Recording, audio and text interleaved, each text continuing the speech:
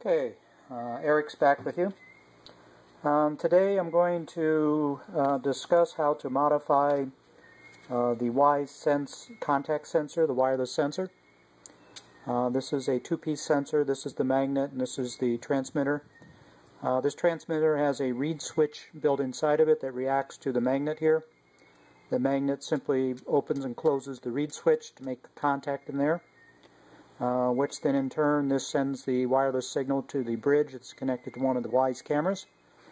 I have modified several of these so that I can interface this sensor without the reed switch mounted in it to things like my solar panel here that I've got hooked up to my breadboard, and a transistor here that allows me to create a dusk to dawn switch out of one of those. Here is the Wyze sensor with the leads connected. It has the reed switch removed, and I simply connect a wire so that I can utilize it to either connect to solar panel like I have here, or a phototransistor, or you can even remotely install another reed switch at the end of the wires so that you have more flexibility of where you mount the transmitter like I have out on my mailbox. To modify these, you modify those at your own risk. Be careful. There are some fragile components inside here.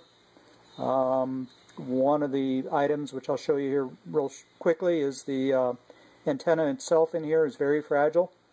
I have actually taken one apart where the antenna is already broken off the circuit board. So I lightly shake this to see if I can hear that antenna. This one sounds solid, whereas you can hear this one. And antenna's already broke off. So once again, to modify these, I'm going to let that be up to your own discretion. I'm just here to show you some tips on how I modified mine for the $5 or $6 they cost each. I guess I get 4 of them for $15.99, so about $4 each. I'm not really too concerned about ruining one.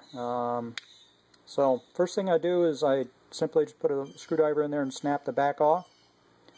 And let's take a look inside.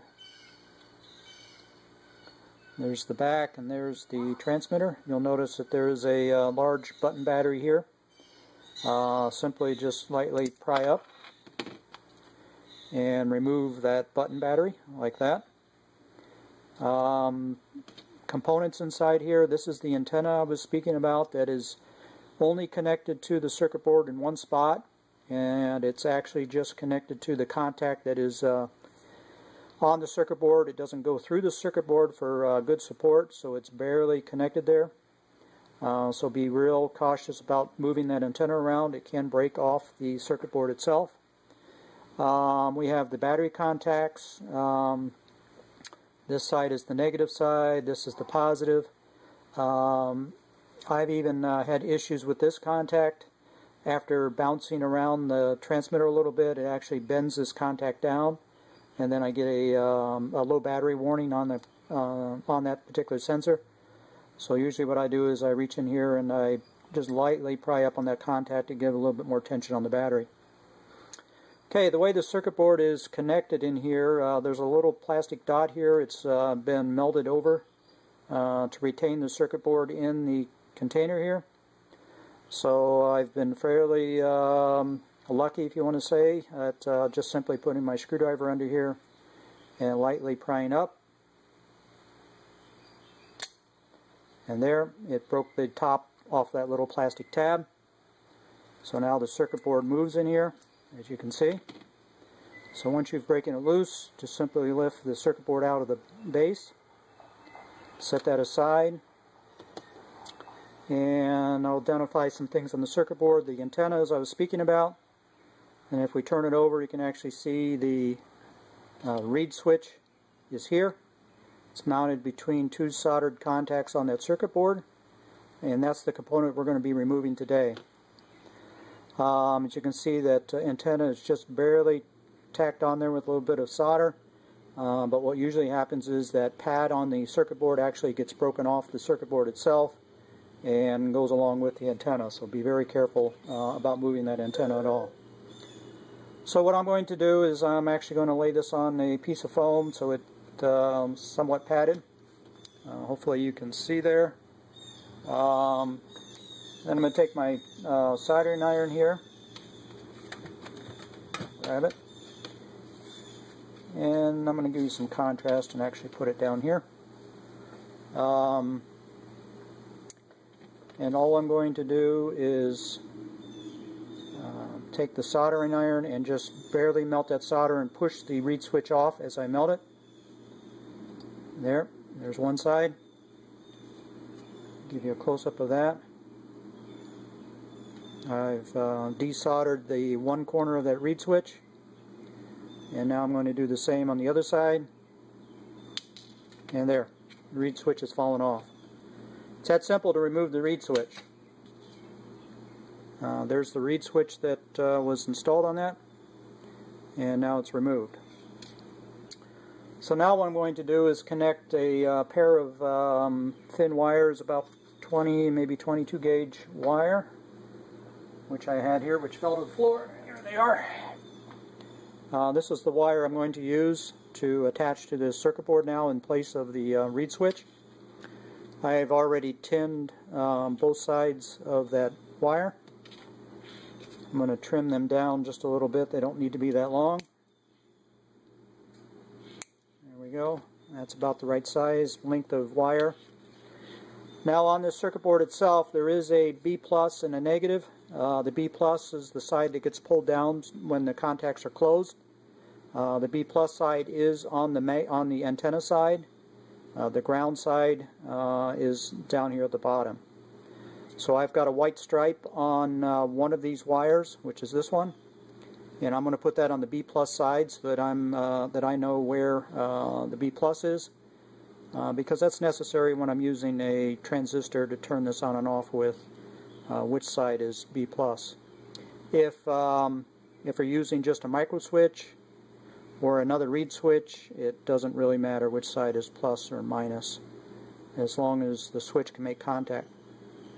So I'm going to hold this here right on top of the solder pad there, and I'm just going to take my soldering iron and just barely tap it. You don't want to get the circuit board too hot. With a little heat there, and it melted the solder. We're good there.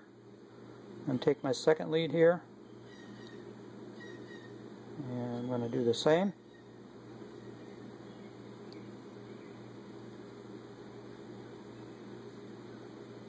Hold it on the circuit board. Actually, I'm going to do this down here on the foam so I can, I don't have a third hand here, so just touch it, done, and it's on there. So we have now soldered our 2-conductor wire onto the circuit board.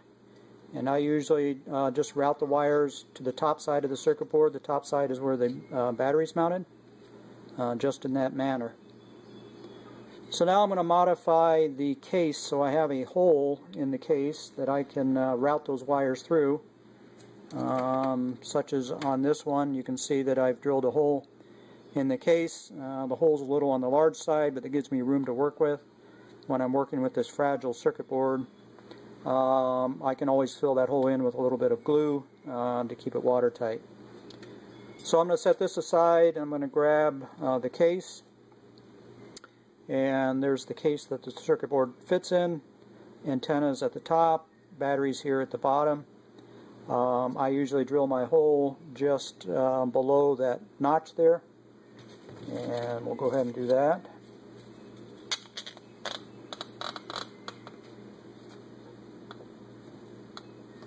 Something to hold it here while I drill, and I simply just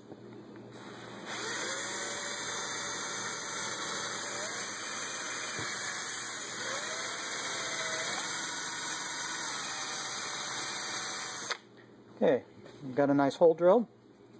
You could leave it at that and just feed your wires through that hole, but I have found it somewhat difficult to get the circuit board in there with the wires in there. So what I'm going to do is actually just physically cut this into a notch with my side cuts, just like that.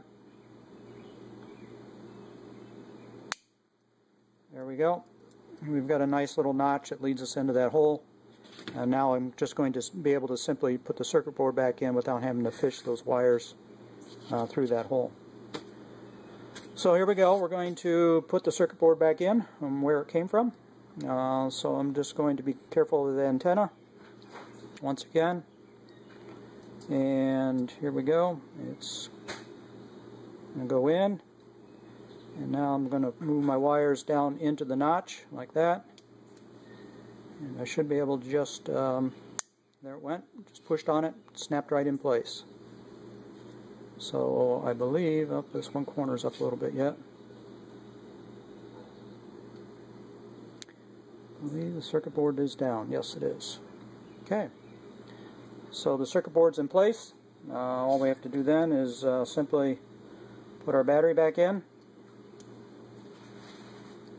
Like so.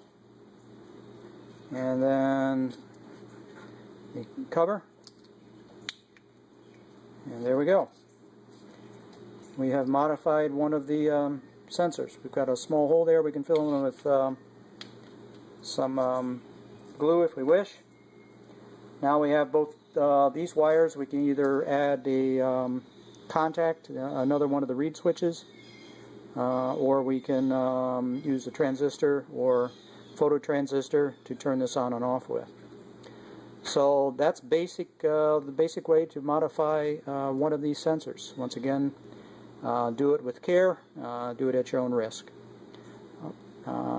Take a look at my other two videos of where I explain what I'm doing with this project of the phototransistor, coupling it to one of these landscape lights. I've got two different styles. I've got this one where I'm just using the solar panel that turns on and off this transistor. I've since added a capacitor to reduce the amount of oscillation I have on that during low light levels. So with that, any questions, you're always welcome to comment. I'll be glad to answer them. Thanks, everyone.